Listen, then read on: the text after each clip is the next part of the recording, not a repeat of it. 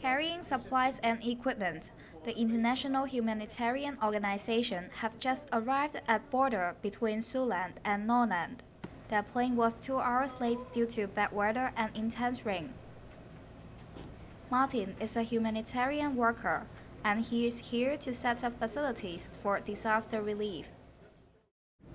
I mean, so far I have not seen much of a country. I have just landed. But of course, looking at the TV picture that we have seen so far, I think there has been a lot of devastation. And I think it's good that we now get the humanitarian community to come in and help you to recover. After passport check-in at the border, they will head to the base camp to continue their work. International Humanitarian has just arrived at the base camp in Sydland, and they are checking in for the entrance to the camp. They will stay here for the coming days.